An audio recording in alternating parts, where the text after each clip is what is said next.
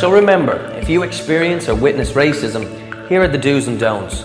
Don't keep it to yourself and don't get into a fight. Do tell a teacher, a coach, or someone you can trust. Deal with it the right way, because above all, there's no place for racism.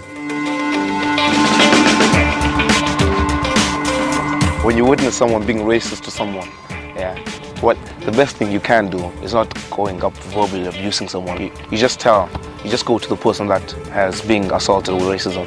Just tell them, look, not everyone is like that. If one of your friends being racist abused, obviously go and comfort them, you know what I mean?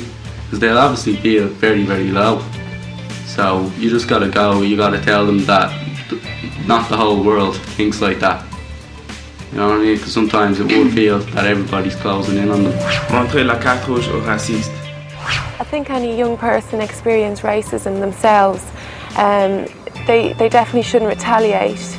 They should tell an adult, whether it's their coach, their manager, or their parents. If you let them keep doing it, they're just going to think it's right. So the best way is, to tell somebody, and hopefully they can put a stop to it, Show racism the red card.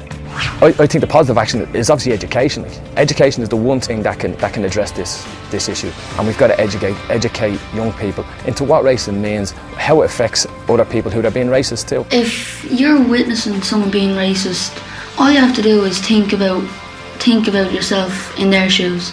You would think it's pretty rough, and it is. I mean, it's terrible. There's people calling other people names when they don't even know the person. Show racism the red card. Show racism the red card.